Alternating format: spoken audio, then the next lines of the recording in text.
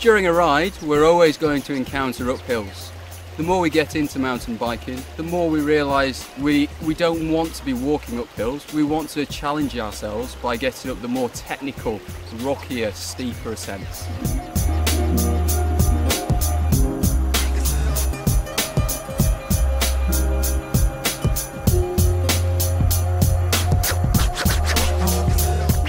We'll need to first of all look at our body position on the bike over these ascents. Our feet, we need to up our cadence so that our feet are spinning a lot faster, just so we can put the bursts of power on. We're aiming to be in a seated position at the nose of the seat, but also we need to be able to jump out of the seat so we can get the back wheel unweighted over rocks, throwing our weight forwards. Coming on up to our elbows, we want to pull back on the elbows and pull down. So we're always planting the front wheel on the ground so we can steer the bike in the direction that we need to go.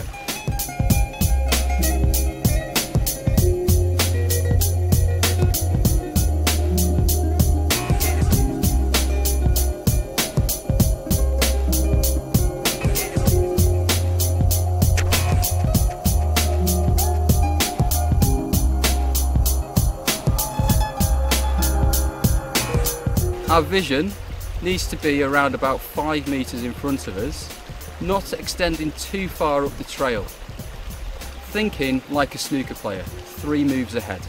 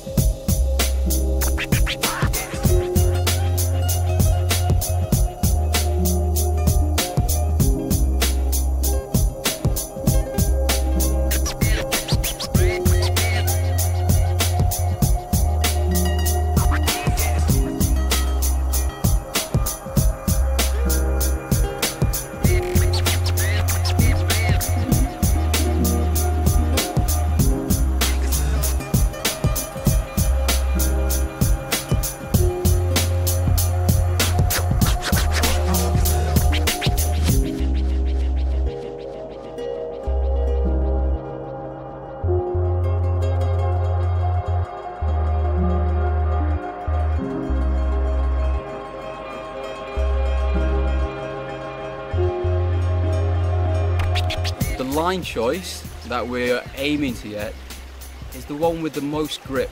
Sometimes we'll be thrown off our line choice, so we have to almost make do with what we're given. Being able to steer around, planting the front wheel, getting our elbows tucked down and back will help us increase our chances to be on the ideal line.